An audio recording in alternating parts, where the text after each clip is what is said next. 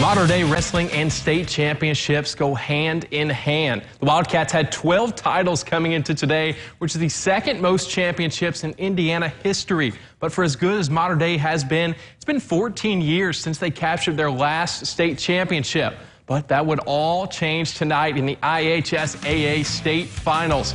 Check this out. Modern Day captured its 13th team state championship in program history. A huge congratulations to the Wildcats, who finished with 112 points to beat out Chesterton for the top spot. Now, this is the first state championship for the Wildcats since 2007.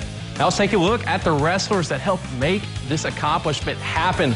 Wildcats had two wrestlers take home individual state championships today. Brady Bauman took home first in 160, and Gabe Solers took home the title in 182. Alec Freeman came in second place in 132, and Blake Borman came in third at 138. Evan Singh, Cole Ross also added fifth place finishes for the Wildcats. So the tradition continues at Modern Day. 13 titles. That is an impressive feat. Noah?